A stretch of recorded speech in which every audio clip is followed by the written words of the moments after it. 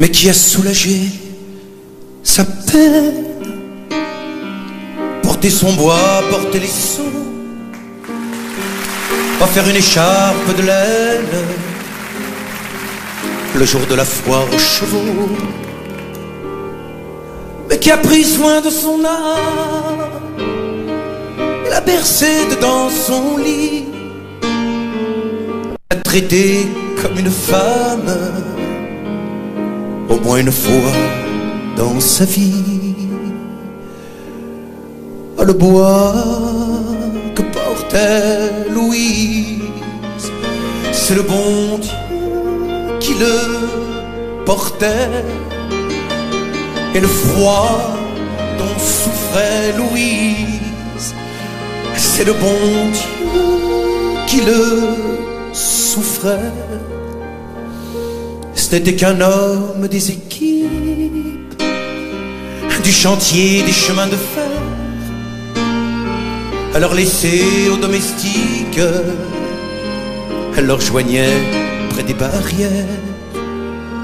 Me voudras-tu, moi qui sais coudre, signer mon nom et puis compter? L'homme à sa taille sur la route passait son bras, la promenait, et l'amour qui tenait Louise, c'est le bon Dieu qui le tenait. Le regard bleu sur Louise, c'est le bon Dieu qui l'éclairait. Et le son paradis vaille que vaille, à mourir 4 ans dans les tranchées, et de raconter leur bataille dans le salon après le thé. Et les lettres qu'attendait Louise, c'est le bon Dieu qui les portait. La guerre qui sépare Louise, c'est le bon Dieu qui la voyait. Un soir d'hiver, sous la charpente, dans son lit cage, elle a tué l'amour tout au fond de son ventre par une aiguille à tricoter. Et si je vous garde Louise en place, c'est en cuisine, pas devant moi. Ma fille priait très fort pour que s'efface ce que le curé m'a appris là.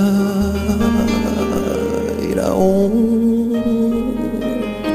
que cachait Louise, c'est le bon Dieu qui l'a caché. Le soldat qu'attendait Louise, c'est le bon Dieu qui l'a vu tomber.